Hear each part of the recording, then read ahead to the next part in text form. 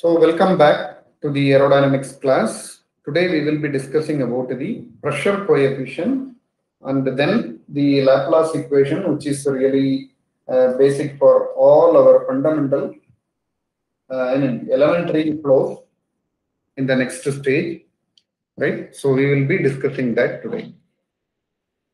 Now, okay.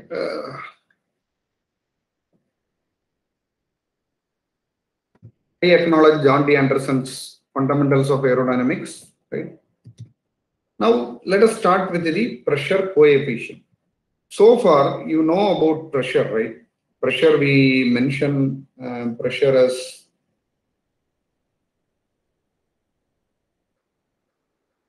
in terms of SI unit Newton per meter square, right? And it is a dimensional quantity, right? It is a dimension. It is a dimensional quantity.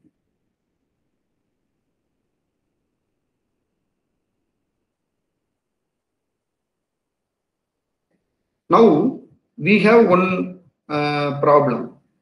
Say you have an airplane.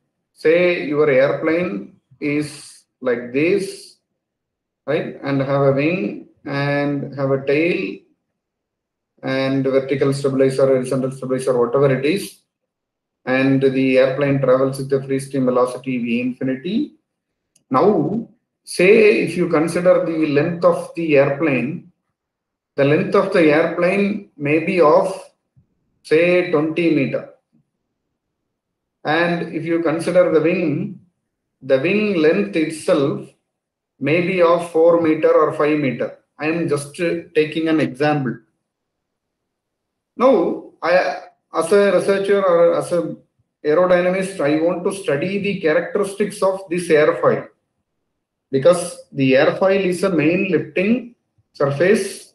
I mean, the wing is a main lifting surface in the airplane, and the airfoil is a cross section of all those wings. Hence, I want to study this in the wind tunnel, right?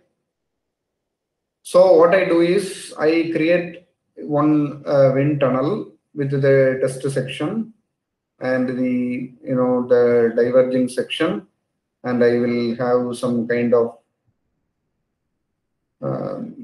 shape like this, and I have a honeycomb here, and I have a big fan here. We have one in the aerodynamics lab. I will show that once you come back to the university.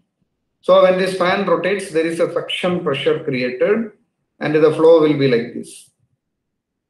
So there will be a flow over airfoil, and we measure the pressure, and we measure the pressure on the surface of the airfoil. Now the question comes, if the pressure measured in the airfoil is same as the pressure on the airplane? Big question, right? Somebody has an answer? The pressure on the surface of the airfoil, which you are measuring in the wind tunnel, is the same pressure in the airplane?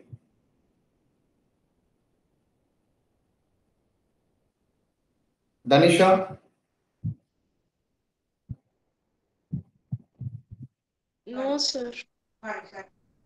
No. The pressure may not be same, but we can say that the pressure coefficient may be same, right? So that is why the pressure P at the wind tunnel may be not the same as P at the airplane wing. But one can say that the non-dimensional coefficient Cp at wind tunnel will be equated to the Cp which is measured at the airplane. That is the beauty of the non-dimensional number. So here what we will do is, we will non-dimensionalize this pressure, right? So let us non-dimensionalize this pressure coefficient. So let us non-dimensionalize the pressure.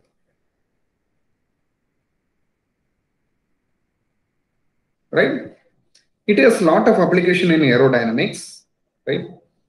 So usually what we do, you already know the Bernoulli's equation, that is P infinity plus of rho infinity V infinity square, that is equal to T, that is total pressure. This is the static pressure and the dynamic pressure. We define the pressure coefficient, right? Coefficient,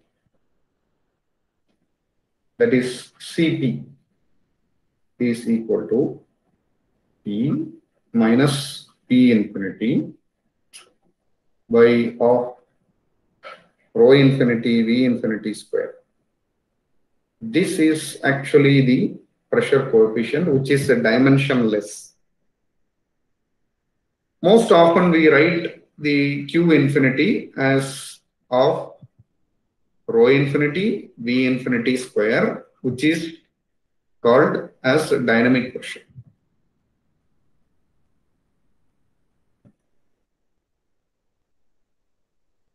Right? So now we have non-dimensionalized pressure.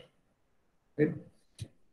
So in most of the aerodynamic calculations or in the literature or in the research paper, it is very common to find the pressures which is expressed in terms of the coefficient of pressure. Right? There will be like, there is no such information on pressure, but coefficient of pressure is always there. Right? And coefficient of pressure is a kind of similarity parameter, right? So now we will consider the incompressible flow. Let us consider the incompressible flow. Let us consider the incompressible flow.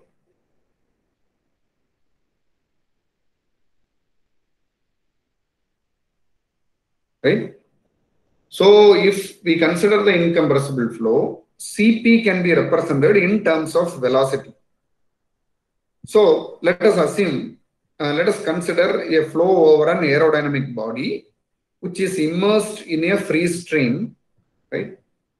Say, let us say the airfoil, say aerodynamic body, and you have a free stream velocity. So we can say that the free stream velocity V infinity and the free stream pressure P infinity, right? So let us take any one arbitrary point somewhere because the flow will be like this, right? So let us consider any one point and the pressure P and the velocity V can be considered.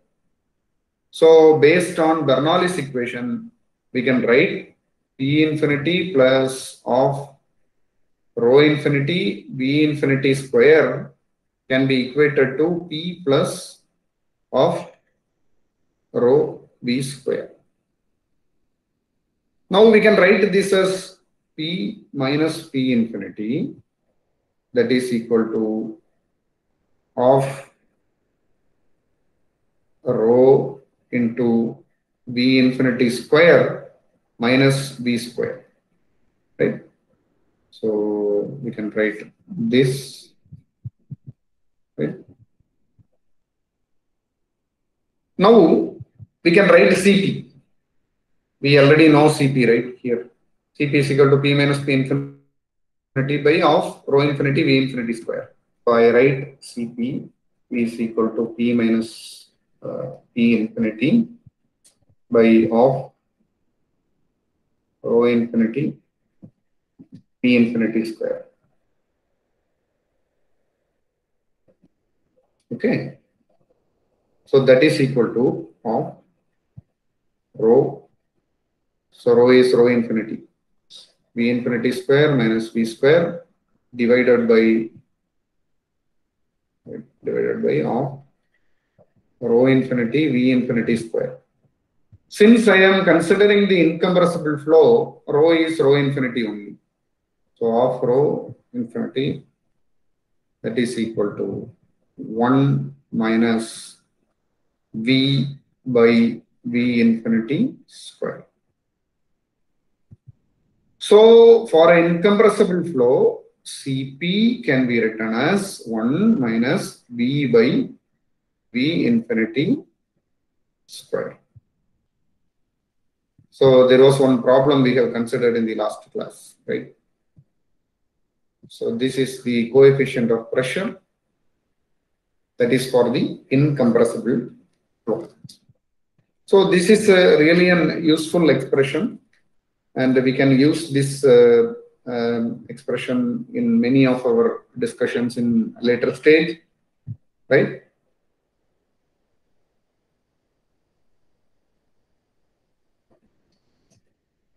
So please note it.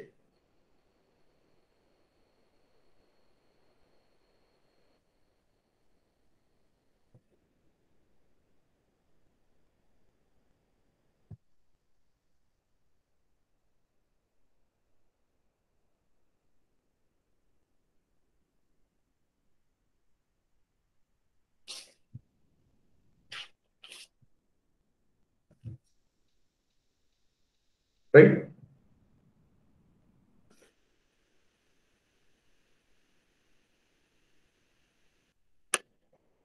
Now,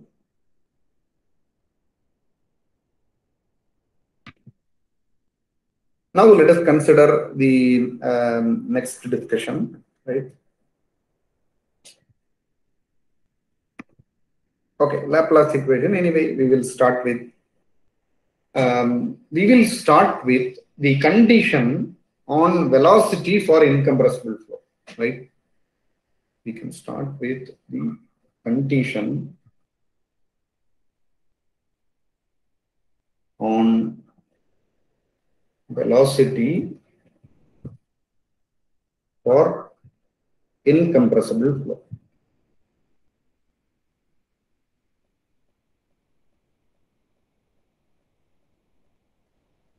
Okay.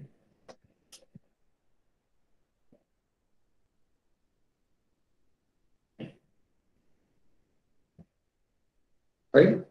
So, what is the physical definition for incompressible flow? The physical definition for incompressible flow is that the rho is equal to constant. Right? Rho is density. Density is constant. What is rho? Rho is mass per unit volume. Correct? Mass per unit volume.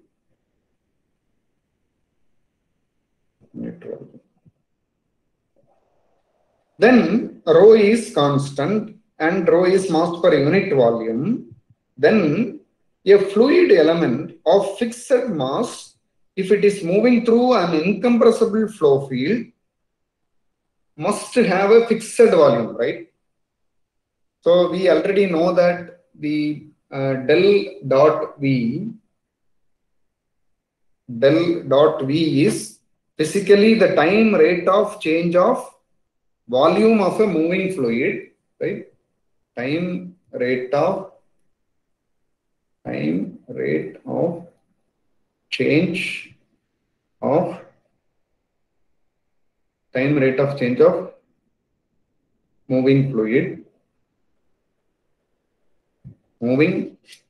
element per unit volume, right? So for an incompressible flow, we can state that the volume of the fluid element is also constant, right? So there is no change in volume, and hence we can consider del dot V is equal to 0, right? What is del dot V is equal to 0? The time rate of change of moving fluid element per unit volume is equated to 0, right? Okay, now let us go back to the continuity equation. We know the continuity equation. What is that the continuity equation? Dou rho by dou t plus del dot rho v is equal to 0. Right?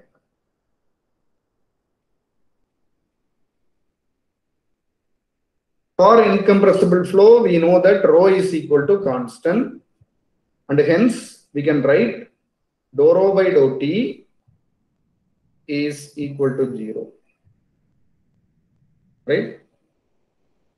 And this del dot rho v can be written as rho into del dot v. Right? So we can write this equation as 0 plus rho into del dot v, that is equal to 0. Or we can say that del dot v is equal to 0. Right? So del dot v is equal to 0 is a condition for the velocity for the incompressible flow. Right? So with this point, we can move to the governing equation for irrotational incompressible flow. This is for incompressible flow. Please note, whenever I say it is incompressible flow, you should remember the del dot v is equal to 0. Right? Del dot v is equal to 0. So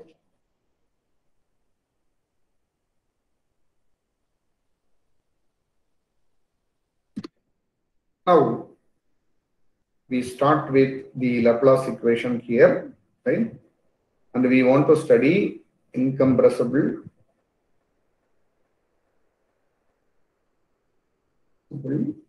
and irrotational flow.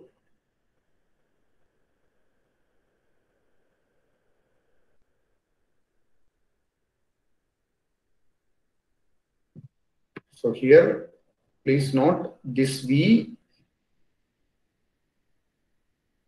right?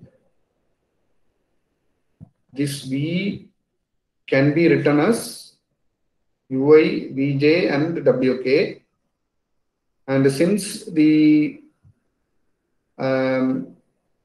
d del V by dt is equal to 0 it means that the volume with respect to time doesn't change, and finally we get this equation, and from the continuity equation we can prove that here for incompressible and irrotational flow, this is for incompressible flow and this is for irrotational flow, we will start writing the point del dot v is equal to 0. Right? So the fact is that the divergence of the velocity is 0 for incompressible flow. Right? Now, in addition, for an irrotational flow, the velocity potential can be expressed, right? Say, for example, the velocity potential can be expressed for incompressible irrotational flow, right? For irrotational flow, we can express for irrotational flow, we can express V is equal to del phi. Right? What is del phi? V is equal to del phi. Then we can write this equation as del dot del phi is equal to 0. That is del square phi is equal to 0. What is del square phi?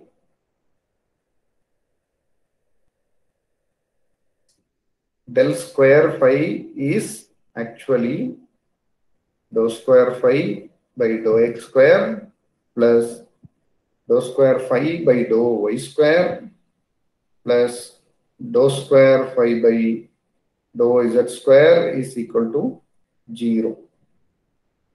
So this del square phi is equal to 0 is the Laplace equation.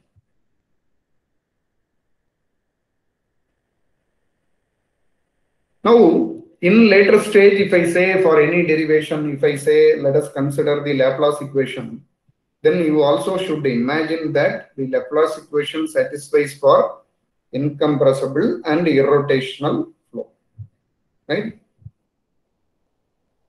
Or in the other way, the irrotational flow and the incompressible flow can be described by the Laplace equation, and for Laplace equation, there are numerous solutions available, right? Now, let us say, okay, we will write the Laplace equation in terms of Cartesian coordinate system. Cartesian coordinate system we have already written, right? Cartesian coordinate system. So what is that? If we can represent phi is equal to phi of x comma y comma z, then del square phi can be written as dou square phi by dou x square plus dou square phi by dou y square plus dou square phi by dou z square is equal to 0. Right? What about cylindrical coordinate system? If it is cylindrical coordinate system, then the phi is equal to phi of r comma theta comma z, and hence we can write del square phi is equal to 1 by r into dou by dou r into r dou phi by dou x. I recommend you to note every equation, plus 1 by r square into dou square phi by dou theta square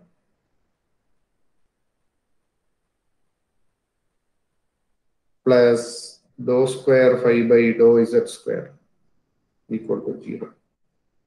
Similarly, you can write for spherical coordinate system also. I leave it to you.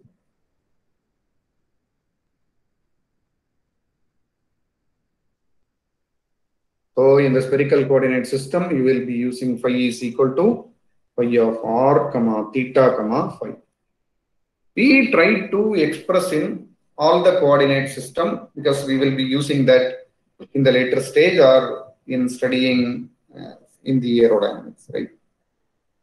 Now, let us consider a two-dimensional flow, right? Two-dimensional incompressible flow. Let us write the two-dimensional incompressible flow. Incompressible flow. So if it is two-dimensional flow, we need to consider only x and y, right? So let us write for the two-dimensional incompressible flow, I want to have the u velocity and v velocity in terms of stream function. In terms of stream function psi. Somebody can say, what is the stream function u? I mean, in terms of stream function.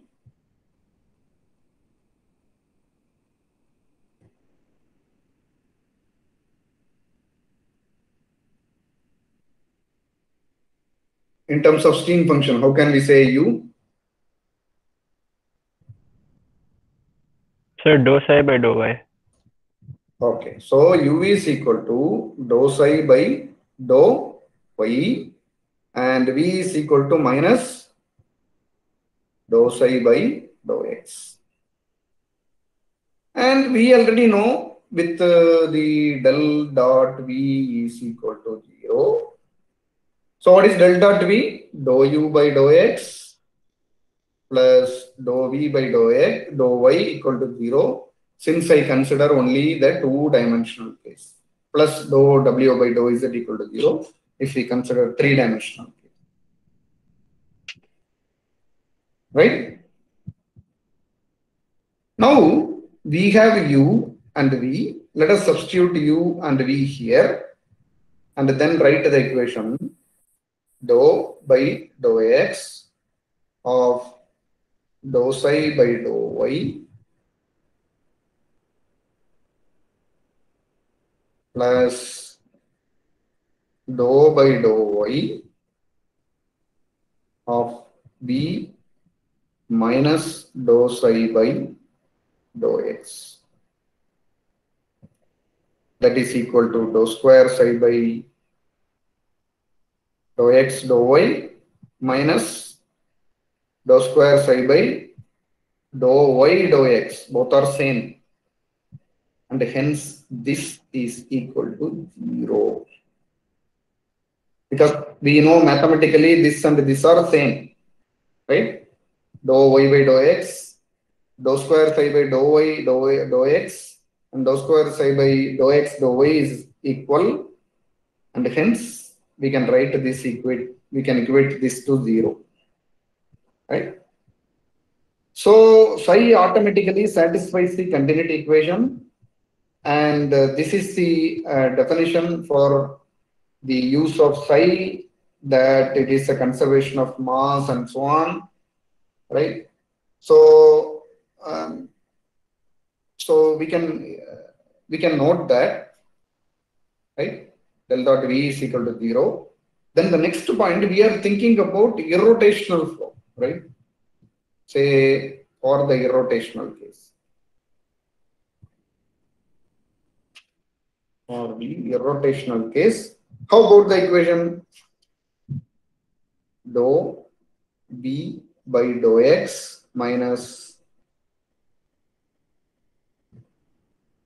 dou u by dou y is equal to 0. This is our equation, right? So what is v and what is u? We know already v and u. So let us write the equation dou by dou x of, what is v? Minus dou psi by dou x. Minus dou psi by dou x minus dou by dou y of, what is u? Dou psi by dou y. Dou psi by dou y is equal to 0. Right? What it means? Dou square psi by dou x square plus dou square psi by dou y square is equal to 0.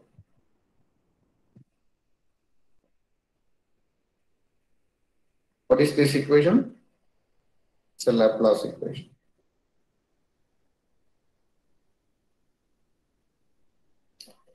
Therefore, the stream function also satisfies the Laplace equation, right? So please remember, here we have done the calculation. Starting from the condition on velocity for incompressible flow, we found that del dot v equal to 0. But then incompressible and irrotational flow, we found that the Laplace equation, and then we consider the 2D incompressible flow, and we represented in terms of a stream function psi, and we have written del dot v equal to 0, and we understand that it is satisfying. And now for irrotational case, we have dou square psi by dou x square plus dou square psi by dou y square equal to 0. That is del square psi is equal to 0. Right?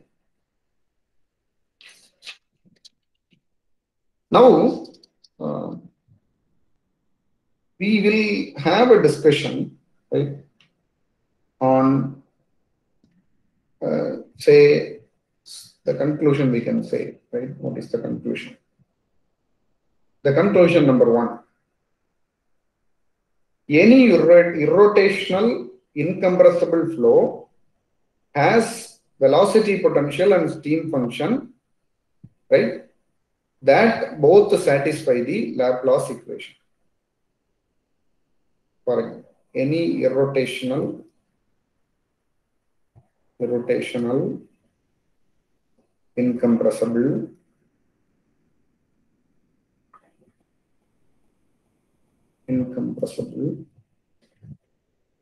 flow has a velocity, potential, and a steam function, right? As velocity, potential, and steam function phi, it satisfies the Laplace equation.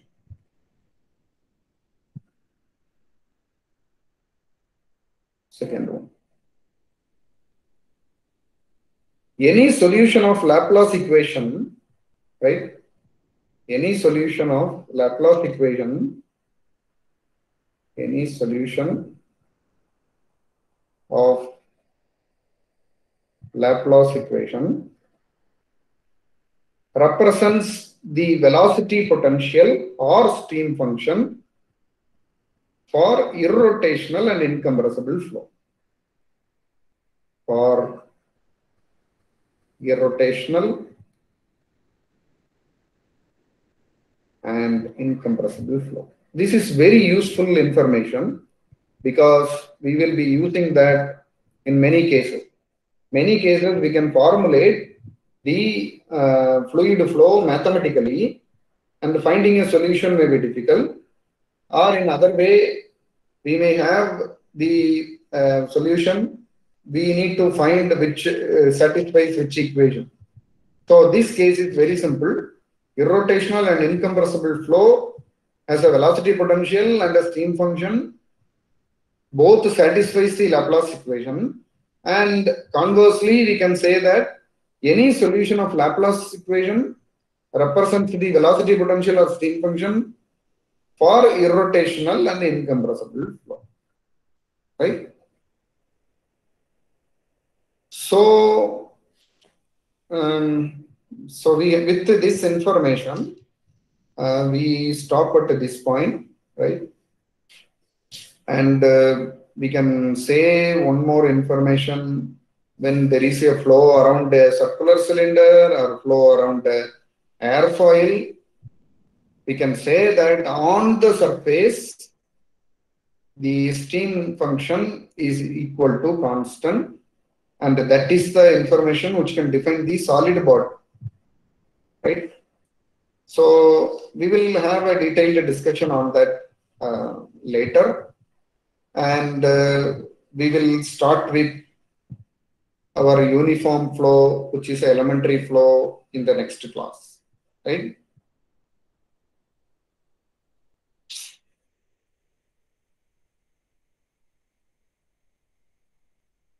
Okay.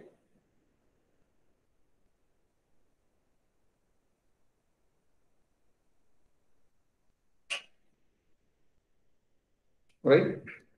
So we already know that the velocity and the pressure are the primary dependent variables for the incompressible flow. Our ultimate goal is to find that using the velocity potential or steam function, whatever it is, and we have the equations to find that. Say, for example, u is equal to dou psi by dou y and v is equal to minus dou psi by dou x. If we know psi, similarly, if we know the pressure at one point, velocity, pressure and velocity at one point can be calculated, right? Using the Bernoulli's equation, T plus half rho v square equal to P infinity plus half rho V infinity square, right? So with these points, I stop, right? So in the today's class, we started with the non-dimensionalizing the pressure coefficient. That is one result, Cp is equal to P minus P infinity by half rho infinity V infinity square. And then we made it with Cp is equal to 1 minus V by V infinity square for the incompressible flow, since the density is constant, right? So then we try to define the condition on velocity, right? And then condition of velocity, we know that the divergence of velocity is equal to 0. And then considering the incompressible and irrotational flow, we know the condition for irrotational flow where V is equal to del phi. Substituting that, we finally got del square phi is equal to 0. It satisfies the Laplace equation. Then writing that in all the forms, Cartesian, cylindrical, and spherical coordinate system.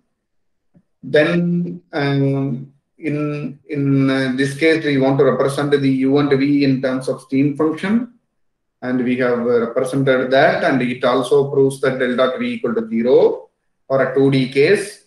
Then we want to introduce the rotational case.